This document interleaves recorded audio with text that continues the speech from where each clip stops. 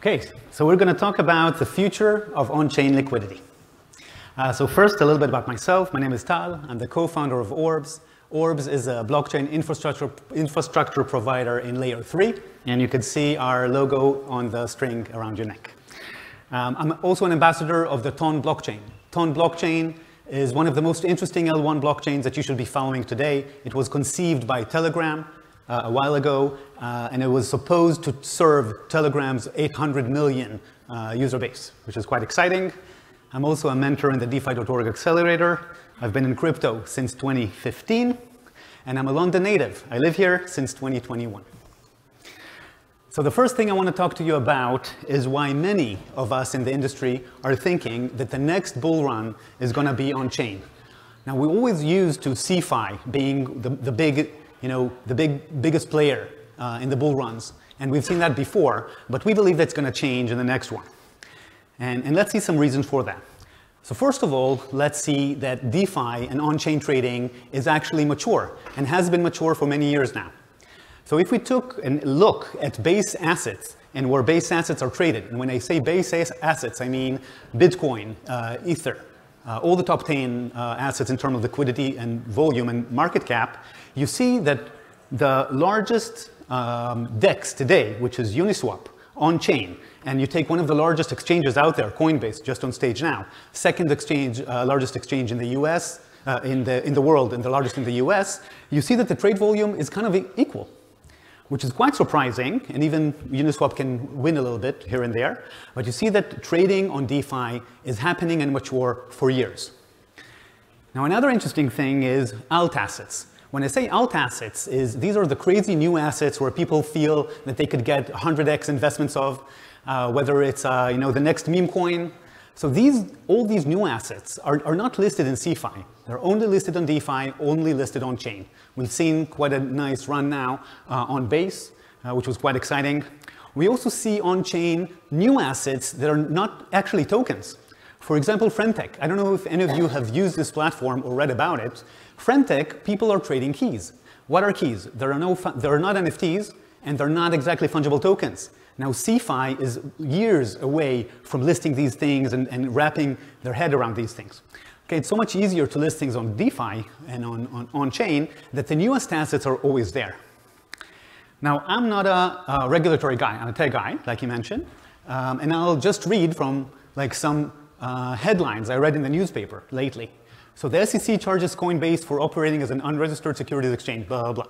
CFTC charges Binance and its founder with willful evasion of blah, blah, blah. Uniswap also dismissed, DeFi crypto exchange not liable. The sentiment I see when I read as a user the news, I see that the sentiment on CeFi is more and more scrutinized. DeFi a little bit less. Now, why is that? As a user, I can tell you that personally I feel safer with DeFi because many things I can check for myself and I don't need the regulator looking out for me. And all of this scrutiny is causing some interesting things in the market. For example, many US crypto enthusiasts are now barred for most CeFi venues. And the only way that they can trade is on DeFi. And the last thing I want to talk about is counterparty risk. So with counterparty risk, we've seen just a while ago, FTX exchange, we've seen Celsius, we've seen custodials who people trusted with their money in the CeFi world lose billions. Okay, and these funds were misappropriated, people didn't know exactly what's happening. Now in DeFi, it's important to understand that we don't have such as big counterparty risks because with self-custody, you know where your funds are, you can see on Uniswap exactly what happens in every part of the trade. Now DeFi is not perfect in this regard, but I do want to give a shout out to some friends in Harrison Trotter, which is, I would say, the best crypto accountants in the world, and Chainlink, who are the biggest oracles on chain. And one of the things that they're working on is to bridging the gap on the last areas of DeFi that we don't have full transparency of, and that is stablecoins. Because stablecoins, the biggest ones, have centralized reserves, and in order to know that the reserve is actually backed one-to-one, we need attestations. And now these attestations are coming from reputable providers like Harrison Trotter and available on-chain for people like me to query. So this was the first part. So this is the goal. We want to be enablers to allow the next bull run to happen on-chain. So what is holding it back? What sort of obstacles do we need to resolve? So the first obstacle, and I will mention two main obstacles in my eyes that we need to solve, is that the on-chain user experience is still very much behind if you compare it to the CeFi one. And why is that? The main reason is that self-custody is really, really hard. Okay, I don't know if any of you did the onboarding for MetaMask. The first thing you need to do is to write down your recovery phrase on a piece of paper. Now, everybody I know just skips this part. And then it forces you, and then people lose a piece of paper. You know, regular users, they lose their passwords all the time. Now, with self-custody, you can't recover your password. If you lose access to your keys, you lose your money. The world is not really ready for that.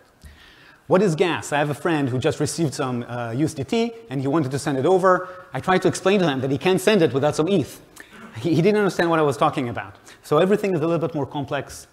Browser extensions, like if I try to explain my mom that she needs to install a browser extension in order to use something, she wouldn't know what to do. And if you try to take a non-custodial wallet and access it from multiple devices, meaning from my phone and from my desktop, that's not an easy thing to do. So the whole user experience is quite wonky. Now, the biggest advancement in this field now, in my eyes, is what we see with Telegram. So Telegram, I don't know if you've been in Singapore in token 2049 just now, announced that they're taking a non-custodial wallet and putting it inside almost every Telegram's user's app. So these are the kings of UX. They know exactly how people like to use. In my eyes, this is one of the best messengers out there. And it's now going to start doing crypto natively. And this is, I put here a small video. I hope it's going to run.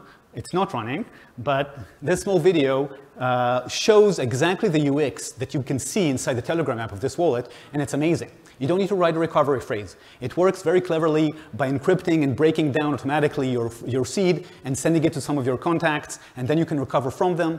So people find ways to overcome these problems.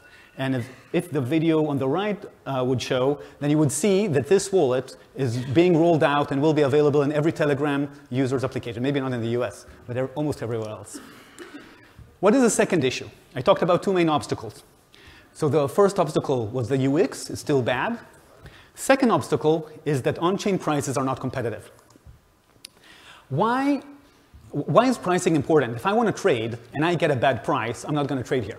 Okay, I'm going to go where I get a good price. And if CeFi prices are much better than DeFi prices, the DeFi is not competitive. And we often see that this is the case. We see cases where I can't find this token. I go to a chain and I try. And the reason for that is that liquidity is fragmented. It's not only fragmented between multiple chains, it's fragmented in the same chain between multiple AMMs, and in the same AMM, it's fragmented between multiple pools. Okay, the problem is, if you try to trade, you see that the price impact is 20%. You know, the fact that I'm trading changes the price. Now, the result of that is that there is low liquidity, not enough TVL. Okay, why is there not enough TVL? From a liquidity provider standpoint, you see that some other chain suddenly offers better liquidity rewards, so I take all my liquidity, move there. So we see a lot of jumping around. Interest rates are now high, so people who just put money and give it as liquidity have other ways with potentially less risk, so they don't put it on chain. And market makers, the traditional market makers, we don't see them almost at all acting on chain. Let's talk about that. That is a big issue, because if you see most of the trade volume on CeFi is traded using about 10 entities. These are the biggest market makers in the world. And if you really ask them, they would tell you that they don't like the chain at all. They prefer to trade on CeFi. Now, why is that? They're used to order books. These companies evolved and emerged from the stock market, from commodities exchanges. So they're used to working in order book exchanges. Okay, in order book exchanges, you do high frequency trading. You change the orders, you update everything really quickly. That's how their business work.